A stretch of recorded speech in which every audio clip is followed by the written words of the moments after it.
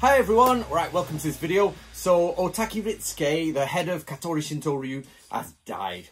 Now, I think in death, everybody should celebrate death, especially if it was like this gentleman who had a massive amount of time in life. He was over 90, he was born in 1926, and he had a great life, and he's been training and practicing in what he loved for pretty much most of it. So you cannot complain at over 90 and doing what you love. So that's superb.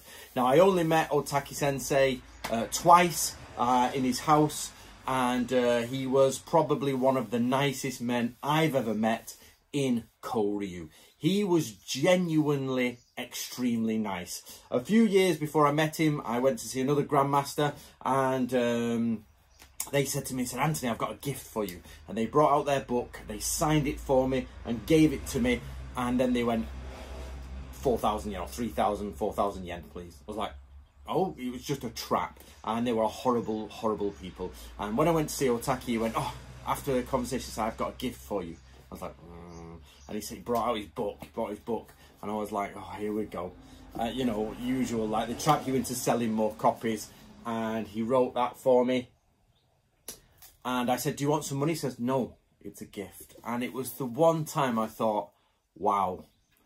Because in Japan, money and all that, and you're like, that was wonderful. And I keep that. I've took the dust jacket off and I've kept it safe. And it's one of my treasures, that from Otake sensei. And not only that, but I went to him because I'd heard that Katori Shinto-ryu had some ninjutsu. And this was early in my time. And I said, could you please tell us about Katori Shinto-ryu ninjutsu? And he went, yeah, we just put my recorder on, and he just said there, and we published it, and we published the tradition of Katori Shinto-ryu ninjutsu, and nobody believed us at the time. They went, yeah, that's only for the highest level students. I went, well, I just asked him, and he told me, because nobody was that interested, or they tried to follow the way. So he was genuinely very nice. And then later on, I went back and I took some of my friends there who were on a bit of a warrior trip around Japan, and he was again very, very nice. And he created a mini relationship with one of the head guy I brought along, and who went back to see him multiple times, and that was great.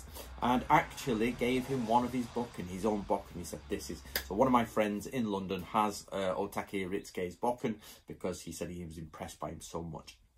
So today is a celebration day. We celebrate the passing of Otake sensei, and the fact that he had a wonderful life, and the fact that he did a lot for swordsmanship. So Katori Shinto-ryu has been passed on now. It's been passed on for a while, I think, because he was just getting too old. And I think the family there are very much connected to, you know, Katori Shinto-ryu, because they're passing it down to their sons, so that they've entered the history.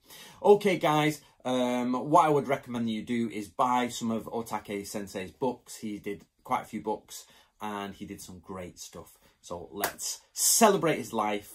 And thank you very much to Christian, who has given me this information. I didn't know about this, but Christian sends me some stuff when he can. Perfect. All right, guys, thank you very much.